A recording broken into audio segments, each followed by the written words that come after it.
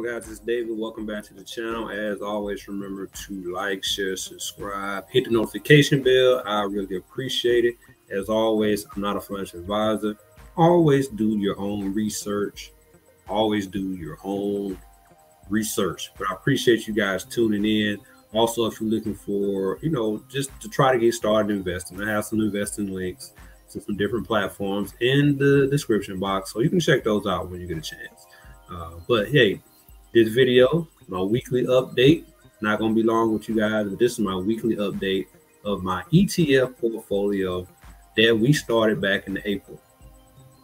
And the purpose of this portfolio is to show you how easy investing can be. You don't have to do any stocks. These are straight ETFs. Now, the main rule I had for this ETF portfolio was that I could not own these ETFs in any of my other portfolios. So you don't see the VOO, you don't see the VTI, you don't see the SCHD, some of the normal ETFs that you may see, floating around. So, because I probably already have those in other portfolios as some of the base of the foundations of that portfolio. So without further ado, let's jump right into our update for the week and let's see where we stand. So let's see here. I'm going to jump in. And here we are. So, hold on. Yep, here we are. So, as you see, you want to just start with XLK. We have 0.345 shares. Last price was $230.81. Current value is $79.62. We are up 13.12% with a cost-based total of $70.39. VYM, we have 0.426 shares. Last price is $130.11.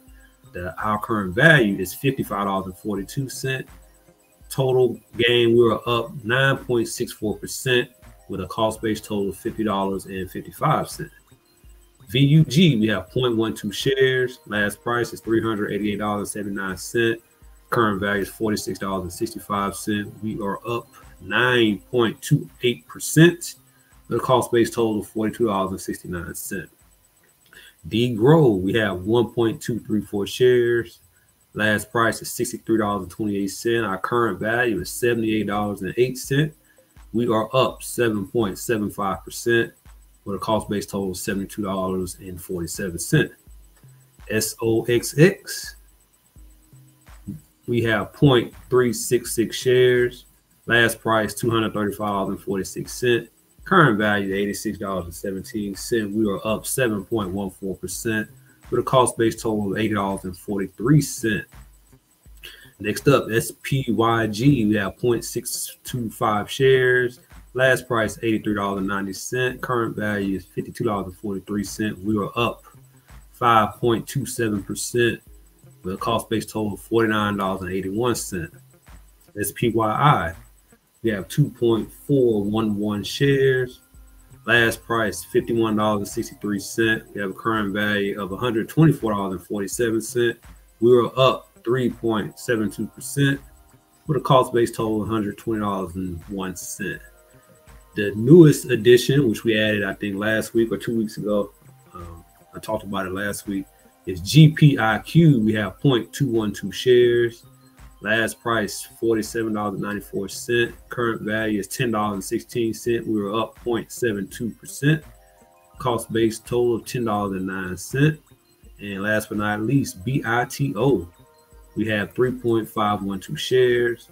Last price $17.98. Our current value is $63.14.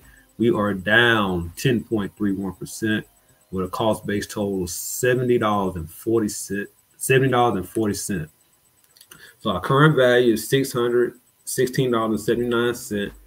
We have our weekly transfer because this is week 20 of the challenge. So we're investing $20 into the portfolio this week.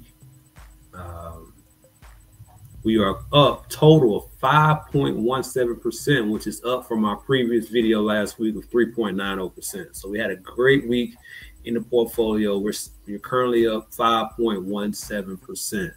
So remember, we just started this portfolio back in April, and like I said, it's a long-term portfolio. I don't see myself adding anything else to this portfolio unless we take some. So the current goal now is to continue to build up the portfolio. The current value is $16. Yeah, we challenge we add to the portfolio to a different position every week. The goal is to get to at least $1,000 as far as the value of the portfolio. That's the short-term goal, right? So to me, you know, that's from there you kind of let the percentages start doing the work for you. But until then, I want to build it up to at least get a portfolio of at least $1,000 value.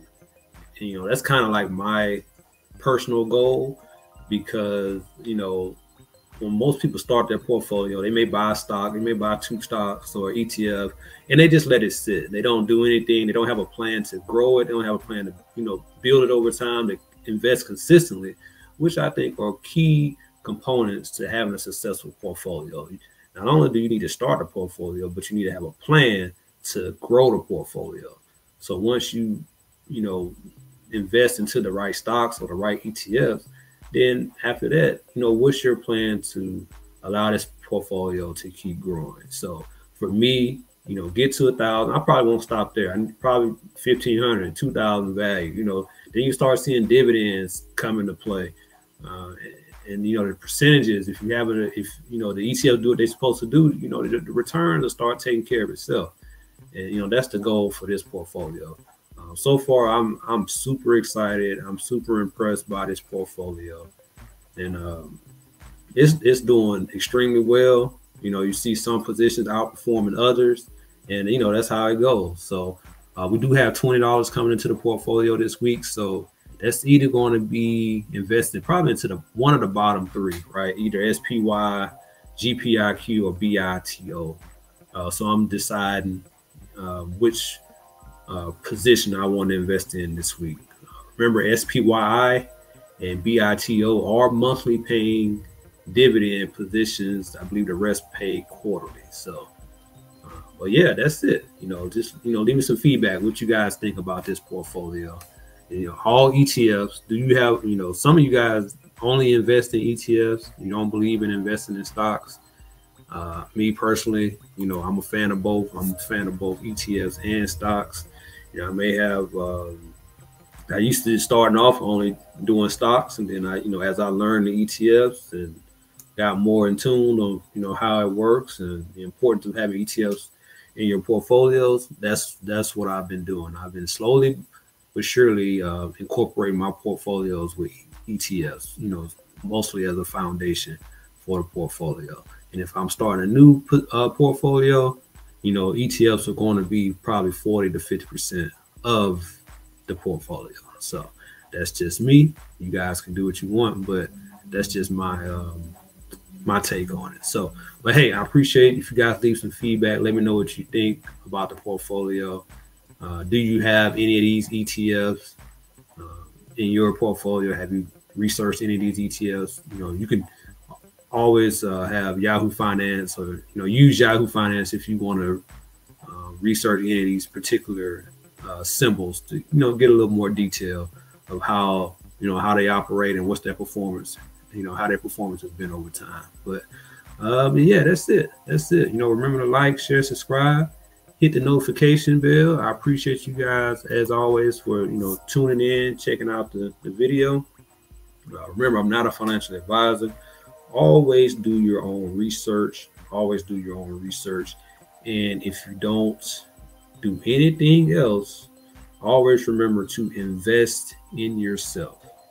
Always invest in yourself. Find a way to find those dollars to invest in yourself. Every time you see me do a video, every time I talk about these stocks or ETFs or portfolios, that is my way. Dividends, that's my way of investing back into myself. So, but that's all for today, guys. I will talk to you later.